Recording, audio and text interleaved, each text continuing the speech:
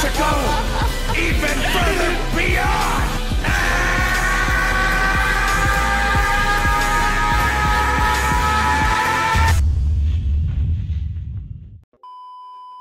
Yeah, my name's Zakashi, and in this video I'm bringing you guys a Super Saiyan 4 Goku Zenkai video, which is crazy.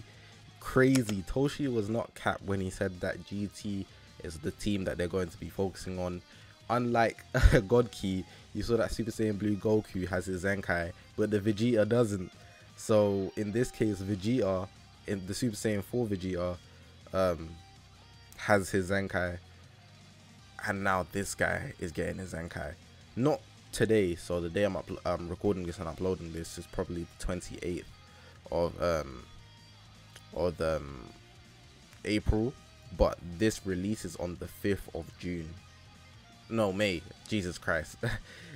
So literally in a week's time. And we're going to be looking into this guy because Super Saiyan 4 Goku isn't bad at all. But the fact he's getting a Zenkai, I feel like this is going to be one of the more useful ones. And he's got some interesting feats, especially for GT specifically. From what I've seen, Super Saiyan 4 Vegeta is more so...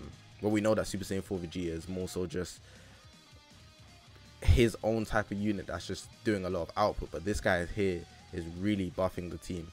But hopefully you guys are going to enjoy this video. If you haven't already, make sure to press that subscribe button on this grind to 20k. All my socials on the top of the screen. This is the YouTube channel, but we got a Twitter, Twitch, Reddit, Instagram, and a Discord link all in the description below. But yeah, man, let's look into the actual Super Saiyan 4 Goku Zenkai. So looking at him here, I've got him at 7 stars, 5,000 of course, so you can have a decent spectrum of like what he looks like. This is stats at only 7 stars. If you go to 14, which I'll probably have him because I feel like that there's an event also coming with him. I'm pretty sure his stats are going to be quite high, and then they'll probably do a booster pack too.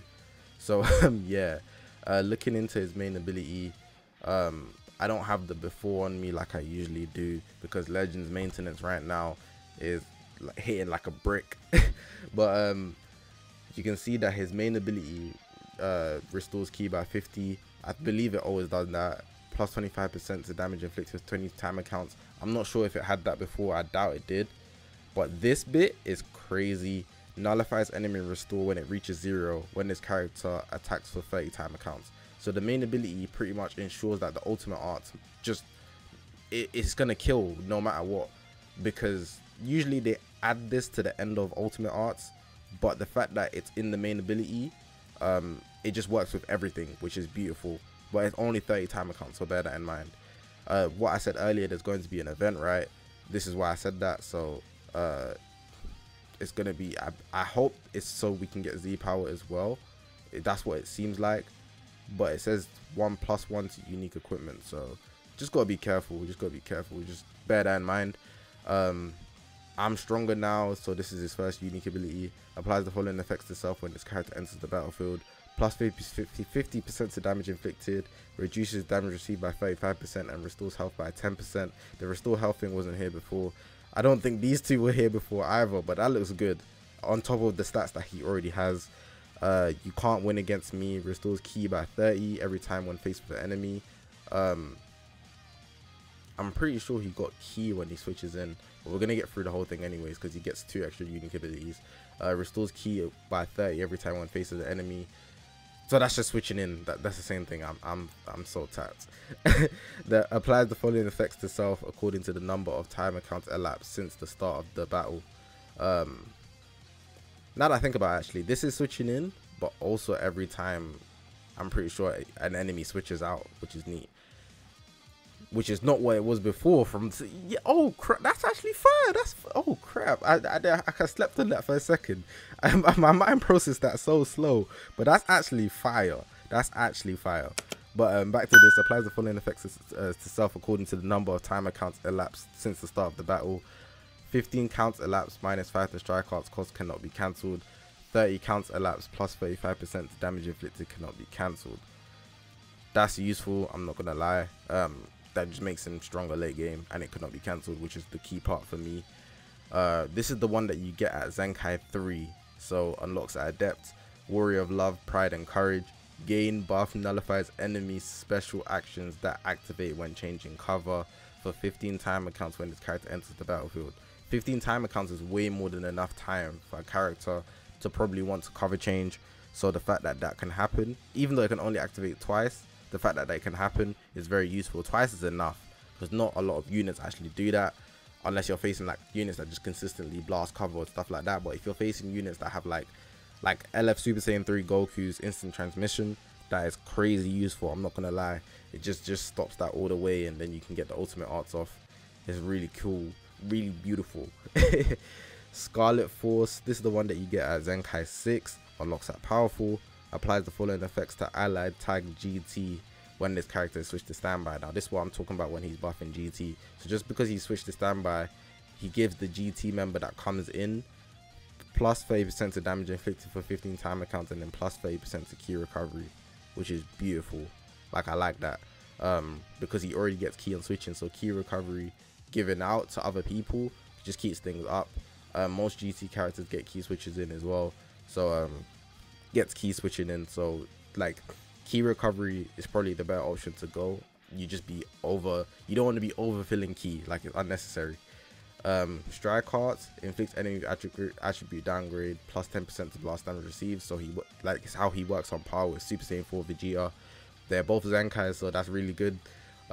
Special move times 10. Oh my god, I'm actually going to ZENKAI him probably to 7 just because of this, you know, just this is enough for me. When he says times 10, that is enough for me. Deals massive impact damage, inflicts all enemies with no switching for 3 time accounts. This is like Vegeta or Blue. I love this so much because it just guarantees you landing it on them instead of them switching out, which is beautiful. Inflicts enemy with attribute downgrade plus 20% damage received on hit. The green card, plus 20% to damage inflicted. That's beautiful. Increases his draw speed. Wow, that's beautiful. And nullifies attribute downgrades and abnormal conditions. That's beautiful. Ultimate arts, super bombardment fist, more times 10. This as well, I'm not gonna lie. Deals massive impact damage, applies the following effects to self upon activation, and then plus 30% to ultimate damage inflicted for 3 time accounts. And then it says here, gain attribute upgrade minus 100% to sustained damage cut, so just so you can do more damage when you activate it, which is really cool.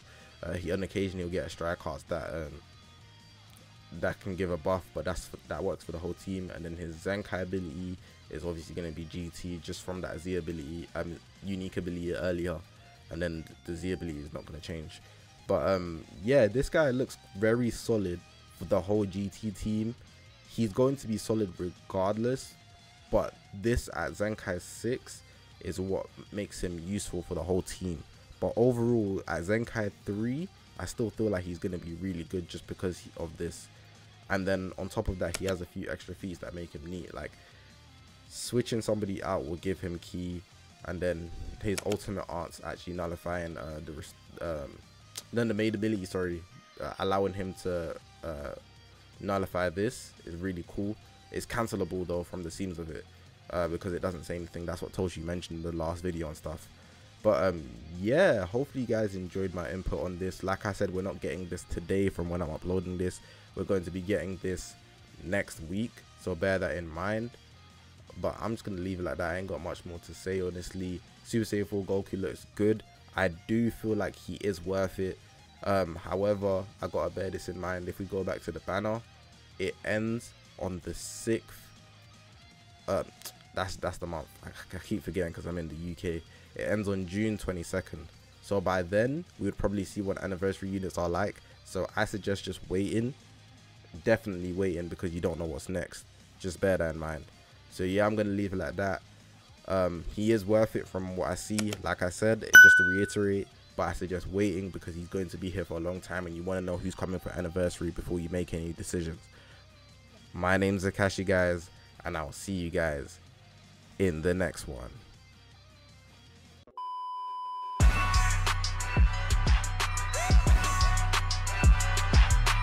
Please, lend me your energy!